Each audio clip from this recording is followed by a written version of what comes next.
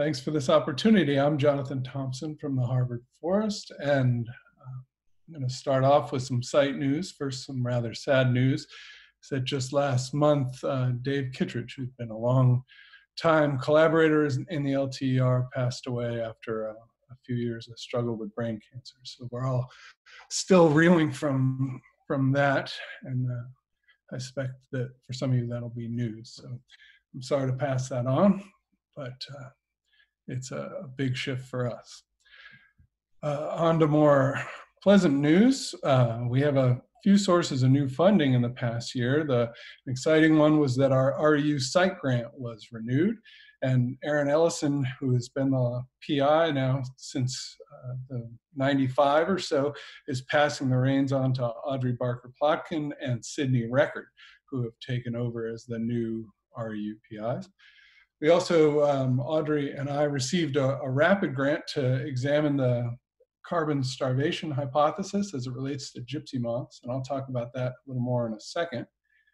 And then Sarita Fry and others received an LTER grant to maintain the 2 sets of soil warming plots and literally keep the electricity going. So that's an expensive project and wouldn't happen on LTER funds alone.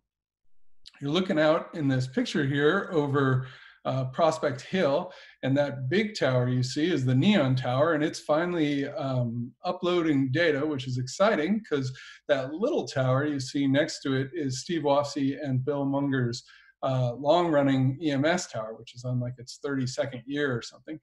And so there are a lot of exciting opportunities to compare the data between the two, which will be interesting methodologically. And as you can see, they're going to have really different footprints. That Neon Tower is up really high above the canopy, and so we'll be able to ask some scaling questions and other interesting things. So in that theme, I'm going to kind of keep my topics focused on breadth rather than depth, and talk about new projects or projects that have had a significant milestone in the past year or so, and then talk about how that each of these will impact how we're looking at the future of New England's forest. Okay. Oops. So the first thing I want to talk about is the return of the gypsy moth, which had been at almost negligible levels for more than 30 years. But in 2015, an outbreak reoccurred. In 2016, it really got going. And we've now have this thousands of hectares of oak mortality across southern New England. And we have many areas that have been defoliated once, twice, and 3 times, which creates this fleeting and exciting opportunity to address this fundamental question in ecology, which is what are the proximal causes of tree mortality? And this is a really great system to work in because oaks are ring porous species and they initiate growth and build new xylem prior to bud break. So they really need to draw on their non-structural carbon reserves. And the hypothesis is that the secondary growth and fleshing will be impossible and inadequate as those reserves get drawn down and the trees will die. And so that's the sort of theory you see exposed in that death spiral on the left part of this slide. In the center, you can see the really excellent work of Val Pasquarella, who harnesses the Landsat time series to be able to map defoliation events in near real time. It's really slick. You should follow her on Twitter in the growing season because she gets these maps uploaded quite quickly. And then this allowed us to find areas that had been defoliated once, twice, and 3 times. And that's what you can see this bar plot on the right side of the screen. And you can see, not unexpectedly, that gray area shows the portion of mortality, and that the yellow bars have been defoliated 3 times, and that there's a lot more mortality there. The NSC samples are in the lab, and the lab is locked tight during our pandemic here. But so that's one of the things we're excited to get to in the next years, to be able to test this hypothesis as it relates to NSC drawdowns in this oak system. The next project, exciting news, is we finished the second census of our 35-hectare forest geoplot, which is pretty exciting. The crews measured more than 122,000 individual tree stems, 7,000 of which were new. Many of those were hemlock, despite the hemlock woolly adelgid, which by and large is killing hemlocks, but they're still recruiting in the understory. There are 18,000 dead stems in this new remeasure, 5,000 of which are hemlock, which is interesting. Lots of other dead, mostly understory trees. And this census also revealed a sort of interesting phenomenon where 97% of this viburnum species, witherrod, have died, more than 1,800 stems. Nobody even noticed this was happening until we remeasured it, and they are all gone. We speculate that it's this viburnum beetle, but we really don't know, and were it not for this census, we wouldn't know. Overall, the average basal area increased pretty substantially despite all this mortality.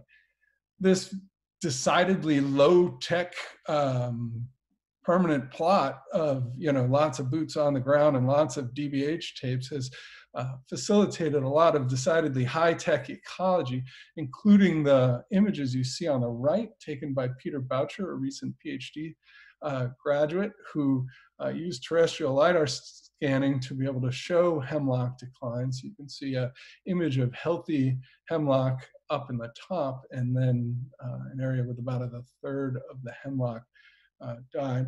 It's also been really interesting for the NEON aerial observation platform, which Peter also used in his dissertation. And this plot in general has just been a boon for remote sensing and flux research and demography and modeling, and has been a really wonderful addition to our LTER, and it's part of this Forest Geo global network run by the Smithsonian.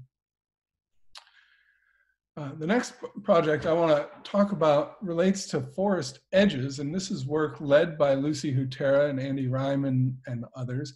And here, through a series of long-term, heavily and intensively measured plots on Harvard Forest and in Boston, actually, we find that forest carbon uptake is 40 to 60% greater within 20 meters of a non-forest edge. On this plot on the right side of the screen, you can see the green bars facing down. That's above ground woody increment enhancement due to being on the edge. So that's the difference between the edge and the interior. The red bars are the increased soil respiration, but in all but one of the 6 plots we have, which is a road plot, which is really quite distinct from the others, the above ground woody increment way offsets the increase in soil respiration, and you end up with a substantial net flux into the forest. And that's what you see in the gray bars. Now you might be thinking, well, 20 meters from the edge, that's not a very substantial part of the forest.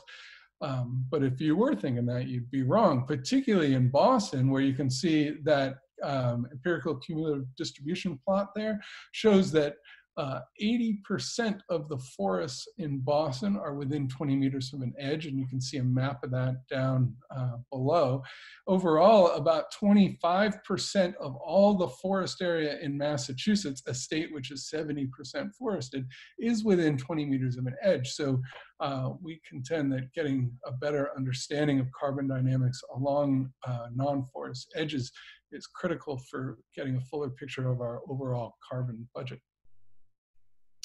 All of these studies continue to feed into this modeling framework that we've been building now for at least 2 LTER cycles. And it's this combination of a land cover model, Dynamica, a landscape model, Landis, and an ecophysiology model, PNet. We've slowly integrate as much of the LTER science and broader science as we can to be able to both synthesize and scale up. Probably some of you have heard about our scenarios project, which was sort of a centerpiece of our last LTER, LTER5, and that where we worked with hundreds of stakeholders throughout the region who articulated these alternative futures. And we've recently had a bunch of new analyses come out looking at how each one of these different futures would affect things like conservation priorities, forest carbon, stream flows and flooding, and wildlife habitat. As a very quick aside, this go it alone scenario, the one on the left, was sort of always the boring scenario that nobody expected would happen. But now with the pandemic, we actually just applied for some more money to be able to look at how this particular scenario seems to be playing out as things go, as we hunker down and have a lot of what was speculated in that scenario seems to be playing out. Anyway, this whole framework has led to some really exciting opportunities for outreach and policy impacts, including if you find yourself with nothing to do, go to newenglandlandscapes.org and you can explore all of these on the New England Landscapes Futures tool, where you can look at all these futures and all their ecological impacts. That information was used for a major new report from the Audubon Society called Losing Ground. And very exciting, our lab is now running the land use sector for the Massachusetts Decarbonization Study, which is part of the Global Warming Solutions Act and legislatively mandates the state to reach net zero by 2050. And we're using this whole modeling framework and all these LTER data to help the state find a pathway to net zero by 2050. So it's been a great opportunity to get the science out of that tower and into policymakers' hands. That's all I got. Thank you very much. Thank you, Jonathan.